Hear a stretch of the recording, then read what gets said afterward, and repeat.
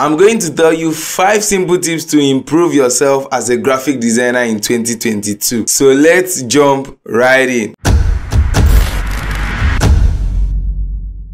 Hello everyone, how is it going? Welcome back to another video. So if this is your first time here, consider subscribing because we make videos around graphic design. And please watch this video till the very end because I have a special offer for you guys and you can't afford to miss it. So the very first tip I have to share is this. Try something new in 2022. So you can't do the same thing every time and get different results. In 2022, there will be high demand for 3D designs and motion designs. So update yourself and stay up to date with design trends. Try learning new things and don't make your comfort zone your friend. Now, here is what I'm talking about. If you were using older versions of design software, try new versions. If you were using old model gadgets, try new models. And if you were using 2 tools to design, try advancing to 5 or 6 tools to design. In general, all you have to do is try something new. The second tip I have to share is this. Set goals for yourself and give milestones to achieve each goal. Here is what I mean. For example, you set a goal to know how to use a particular design tool. You can set milestones like how to get the tool and learning how to use the tool. So gradually you will definitely achieve your goal. If you like this video, click on the like button below and feel free to comment your thoughts on the comments on what you think a graphic designer should do to improve in 2022. Next on my list, never allow a day to end without learning something new. Trust me, do this for 365 days we have in 2022 and you'll realize at the end of 2022 you have learned 365 new things. Please ensure to share this video with other graphic designers. Let's affect lives together in 2022. Next on my list, seek for a mentor. Don't get me wrong, I never said seek for a teacher. A teacher is different from a mentor. A teacher, also called a school teacher or formal and educator,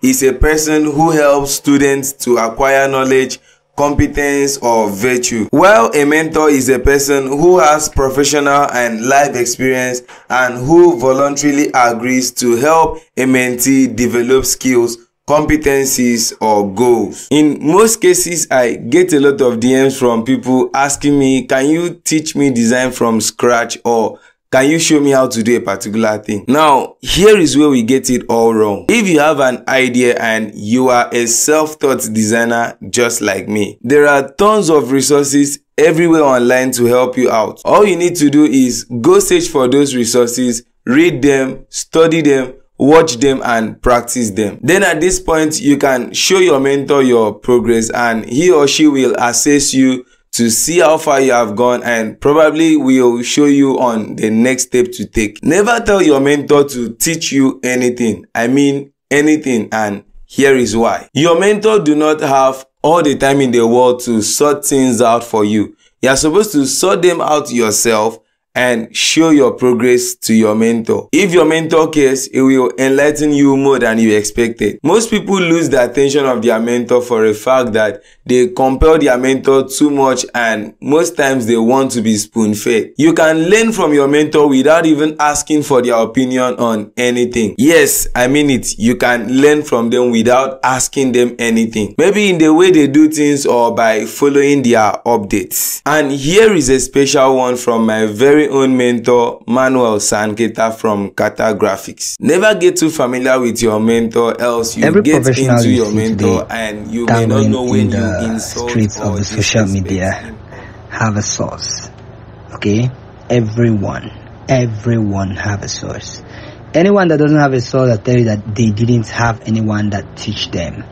It's still possible, but that person suffered it most, spent most money before they get there. Okay, for instance, it's me. I have to waste couple more years. I've spent lot of years, more than 10 years in this, and that's because I don't have a mentor. If I had a mentor, it would have been very easy for me. But for the best practice with what we have now and how the world is moving so fast, man, you need to move very fast with it. I talked to one of my students this morning. He is fond of making designs. After I finish reviewing his designs, he will start tagging other professional designers, like all these popular foreign designers. He will start tagging them in his Instagram handle, putting at this, but he won't even mention me, that suffered for more than 2-3 days to review his work, because I don't review work just a day. You can't just review, for instance, Joe's reviewing someone, after that he's giving glory to somebody else. That is why you see many designers don't just, I'm writing an article on that, which I'll be publishing tomorrow. So why most designers or most professional designers don't mentor upcoming designers. And that's the problem. You tend to take glory, or to give glory to who don't even know you, forgetting those who help you to rise. So the answer to your question is, seek for a mentor. Seek for a reliable mentor in the field that you want to pursue. Okay? The field you want to pursue, look for a reliable mentor and make sure you stick to the mentor. Some of you, if you just chat someone 1-2 times, do you know how many times you take it before you get to hook up with a mentor? It takes you many attempts. You don't just try 1 or 2 times, then you forget about the person. Say the person. No, you don't do like that. Most mentors like me, I review up to 50 persons, mostly in a day. When you are starting up as a designer, find someone to cling on to, okay? You must have an altar where you will pay respect for. See, it's not just about clinging to your mentor. Sometimes you can buy him recharge card. So it's not because your mentor have a lot of money, then you believe that. No, he's also mentoring other people. Okay? For you to get closer, then you need to prove to him that his time he's spending with you is worth it. Don't just go for free mentorship. Find a mentor, cling to him, send the mentor your review on daily basis. Send mentors your review. Okay, sir, this is the design I make today. Or, sir, some people don't even know how to ask for review politely. If you want to ask for review, don't just send images and send your review. No. Say ask for review. No. What you do, you ask for the mentor. Say, sir, please, I made a design today. I don't know if I should share it. I don't know if you have the time. Don't be so pushy. Don't get into your mentor or to your teacher or to the person you want to review your work. So don't think it is so easily. Don't too get used to them. Don't get used to people. If you get too used to people, you talk to them anyhow you want. You get to, communicate anyhow. Don't do that. Reserve some respect for those who you think are better than you in this field. There are actually people who are better than you. As someone who review me, every of my work in my review, even if he didn't review that work, I will mention his name. Because it is 1 or 2 of his review that led to that. So don't take it for granted in the fact that because you made a design during the period of your mentorship, you made a design on your own, then you don't even mention him. Show some respect. That is what makes him, sometimes he remembers you. He get to chat you, what's up, what are you doing right now? What's your project for today? You have any project? Let me see. I do that to most of my students. I have favorite students. I don't pick favorite students because of these ones are graded like this. No, I choose favorite students because of the respect they bring. One, and also because of the value they bring. You don't expect just mentors to bring in value to you when you yourself don't bring value to them. You get? So also learn to get values to your mentor, and by so doing, your mentor also gets values to you. What other way do you want to prove yourself? Do you want to pay him? Me, I told my students, don't pay me, I don't need your money. Say you want to pay me for mentorship, I don't need your money. Because if I start charging these people and I'm not charging these people, it seems somehow. And you see, at the end of the day, it seems like this whole thing of not charging is looking so stupid. It doesn't even make sense. Because you need to show the proof, you need to show the value that you value this tutorial, you value this lecture that you're learning. That's just it. You value the time the person is putting into it. You value the energy. After talking, people are exhausted. People are tired. So, that your mentor doesn't need anything from you doesn't mean that they don't need your respect. The value you can bring in many ways. You can mention them anywhere. You can do that. Keep reminding them about you. If your name keep lingering in their mind, why wouldn't they remember you? Why wouldn't they find it easy to review your work? Someone will just bounce out from nowhere where I don't even know. Just send a couple of images into my inbox. Say I should review the first chat. Please review this, sir. You send images. I don't even know you. I've not even greeted. So find a polite way, the best for you, best practice for you to ask for reviews. And also find a mentor. That's the answer to your question. Find a mentor. This time around, you need a mentor. You can't do it on your own. Believe me, you can't. You can't learn design on your own and make it without being discouraged. You will get frustrated along the line. You need someone who is beyond what you are. You need someone who have what you have. You need someone who is ready to give it to you. But to have a personal mentorship is very difficult. It might not be him you might get for your design. It might be someone else. If it is him, that's the best too. Let me tell you why. Let me tell you why I like Josh. Why I like Josh is that I have watched most of his tutorial. Okay? He is very truthful to you. His spirit and my spirit works in line. Okay? I like saying, if you watch most of my tutorial too, I tell you the truth. I don't hide anything. I'll give you all facts, give you all reasons, give you all research possibilities for that particular tutorial. He's very open to you guys. He's very, very open. And he's a very good mentor to emulate. He's a very good role model to follow up. So when you follow him, follow these guides I gave you. You see, it becomes easy for you to learn. Find the mentor. Cling to the mentor.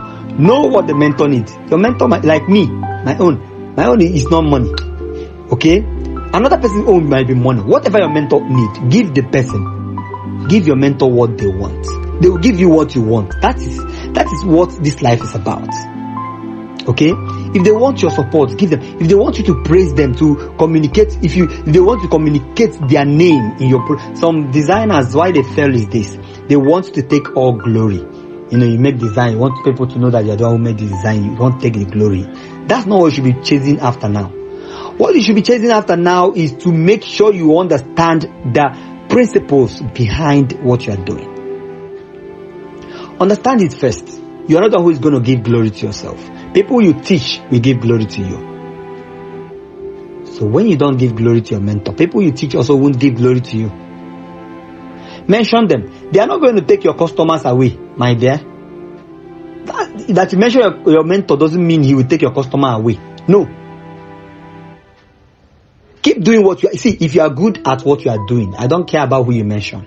Once I see your work, I don't even read much of what you are typing. If you are good, I communicate with you. And that's why business, that's how, okay, if it is about mentorship, most of my work I have published online, most of my web design work, I moved a little bit from graphics to web. So most of my web design I probably wouldn't have gotten me a lot of projects. I got a couple more projects in the couple of, that's why I've been very, very stressed up. And I've been setting up more systems. Because most of my students, I have to train them so that they will be good. If they are good in this, they have to follow up and do more job because many projects are coming up. So that is just it. They don't communicate my mentor. Even if they communicate my mentor, so okay, since he's my mentor, let me communicate with him and get the job. That is not the only client you're going to meet. Let it be. Give glory to glory. Stop taking glory to yourself. Take this time to learn. Forget about glory. Don't glorify. Don't make people praise you. How many likes you get on Facebook or Instagram, that doesn't matter. Keep publishing your work. Keep posting it. Okay? Even if it's not good enough, keep posting it. Now, you don't have idea on how to come up with a creative idea concept, but you have a mentor to watch his work. You have a mentor to watch his tutorials. Why not follow those things? That's the way to get concept. Okay, most of the works I have seen Josh prepare, most of his tutorial, most of them are clean, precise to these tools and how to use it. There is difference between teaching you how to make a flyer design and how to use the tools to make flyer designs. He teaches you the both. So learn from that.